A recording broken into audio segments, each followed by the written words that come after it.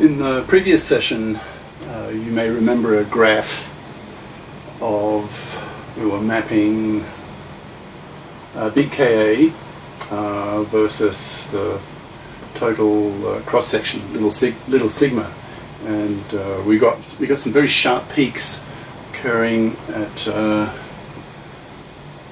odd integer multiples of 2 pi. Sorry, pi over 2.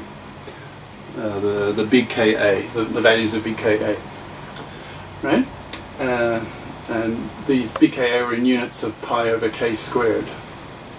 And the peak value, the maximum value of this total cross-section, sigma, turned out to be 4 pi over k squared.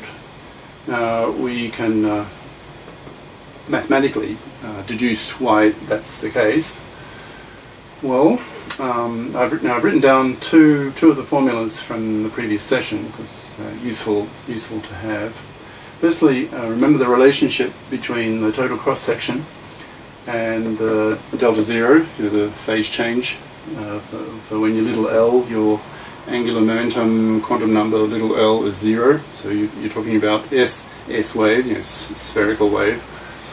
Okay, so it was sigma is 4 pi over little k squared sine squared of delta naught. Right, so we'll use that.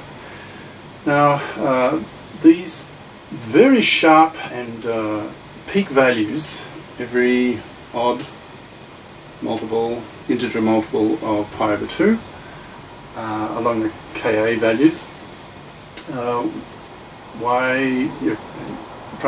Here's the formula for the delta zero, so it's R tan of little k over big K, tan big Ka minus little Ka. Now remember, it's assumed this is very small. That was one of the assumptions. And I think in the graph, see, I can see it. You can't. I haven't rubbed it off yet because it's still useful. I think we chose the graph had a value. I think little Ka was 0.05. Let me just check. Yeah. 0.05. So this is a small value. All right. So, well, gentlemen, just look at this. Just almost common sense math. When is sigma going to be maximum? Well, the k is a constant. 4 pi is a constant. So it's going to depend on your delta, right? So when the sines, when is sine squared maximum? Maximum value of sine is just 1. Okay. So if sine is 1, your delta naughts here have to be, let's see, pi over 2. So multiples of pi over 2, and it's squared. So if it's minus 1, it doesn't matter because you'll square it, go to plus 1. All right. So you want your delta naught to be multiples of pi over 2. Now here's another formula relating delta to your big K.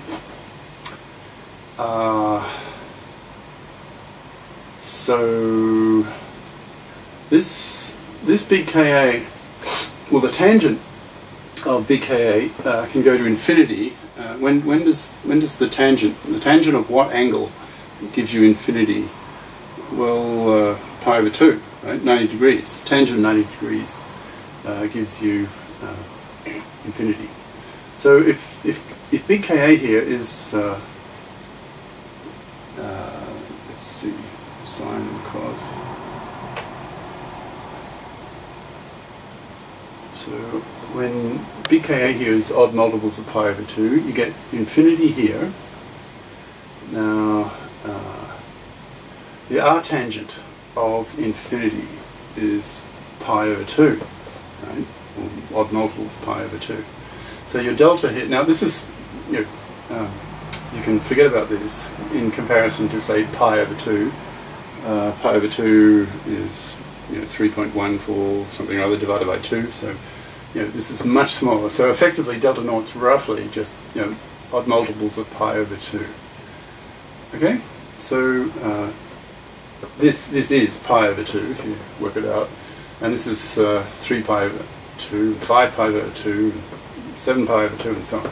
So it's these values where you get these huge peaks In other words, the scattering, because that's what this is all about, it's the cross-section, right? So the cross-section peaks up, shoots right up at these various values of Ka. So it's big Ka, so at certain energies, very sharply defined energies. You get this huge peaking increase in the cross section, in the scattering, the amount of scattering that's going on.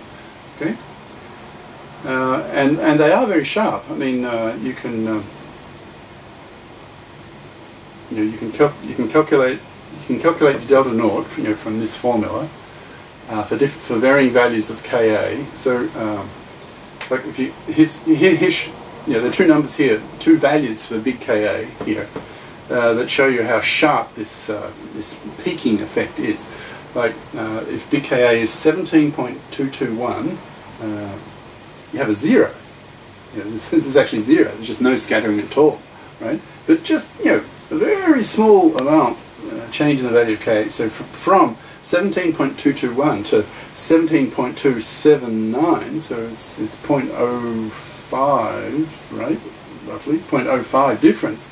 And you go from 0 to a peak, so it's a very sharply defined increase in the scattering in your cross section. Okay. Now this kind of scattering that occurs near a peak value, it's called resonant scattering. Now it's not really well, except for the math. It's what's going on physically. It's not truly explained in the text, but it's just given for information if you're interested. It occurs when there's a kind of the particle has a kind of bound state in the well, and the energy of that particle E is just below the value, top value of the well. Like if what would that mean in terms of E and V naught? Now we're talking attractive, right? So minus V naught. So when E is close to that value, I guess is what's being said here, right? Now, as an example of this kind of resonant scattering, now it's always nice to bring in the real world, right? Experimental results, because this is a pretty literally sharp prediction, and this theory is truly sticking its neck out, right? It's saying this Ka, you can get sigma 0 at this particular value, and a very small change in value of Ka, you get this peak. It's truly sticking its neck out as a theory. So if the experimental results predict this theory, then you're doing something right, correct? Yes, with the theory. So that's from the theorist's point of view, is comforting. And if you're an experimentalist, you're happy because you now got a theory that's very accurate that explains the real world phenomenon, the experimental results in the lab.